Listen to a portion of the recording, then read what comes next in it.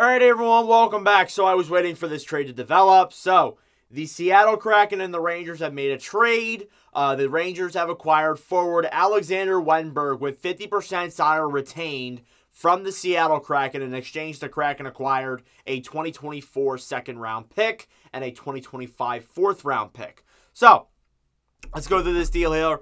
Wennberg, not a bad forward, has 2 more years left on his contract.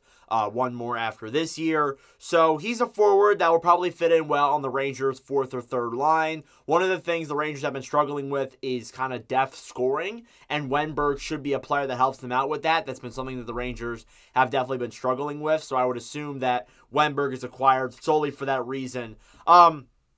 As it goes for the Kraken, they get a second-round pick, which is not that bad, and then they get a 4th-round pick as well. So overall, not that bad of a deal there for Seattle. The Rangers get a good 4th liner.